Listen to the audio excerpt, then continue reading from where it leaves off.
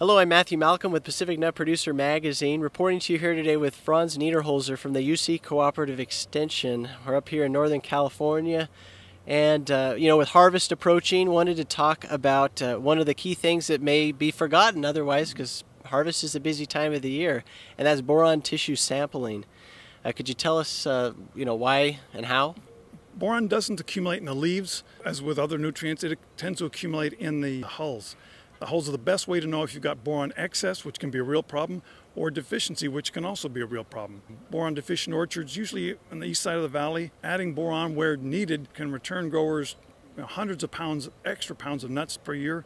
And if you have a boron toxicity problem, on the other hand, knowing that's going on and trying to managing it, working to manage it, or certainly being aware of it is really important as well.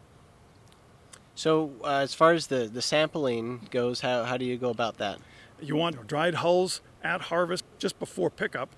If you can take about a pint of hulls from the windrows and send those to a lab. That's the only nutrient you need to have analyzed from the hulls that we know so far, but certainly send it into a lab, about a pint of dried hulls. And usually it's nonpareil, but you could also check some of the other varieties as they come due. And it's really important to have a good sense of boron for the reasons listed, because it is toxic, and when it's deficient, it can cost you money. Right, and does it matter as far as the temperature? If it gets too hot out there, does that impact your sample once you've pulled it? No. If you kept it on your dashboard for a while, I don't know. No. You want dry hulls anyhow, okay. So it doesn't really matter. But get them and get them in. As you pointed out, Matthew, there's a lot going on at harvest. It's a busy time. But again, if you're deficient in boron, you could putting some boron on in the fall, a fall boron spray.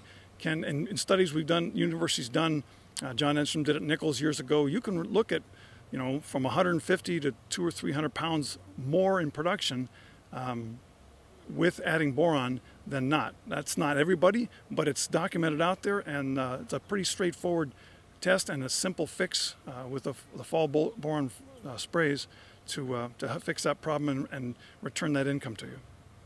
Great, thank you, Franz. Read more about best orchard management practices in Pacific Nut Producer Magazine, and enjoy harvest.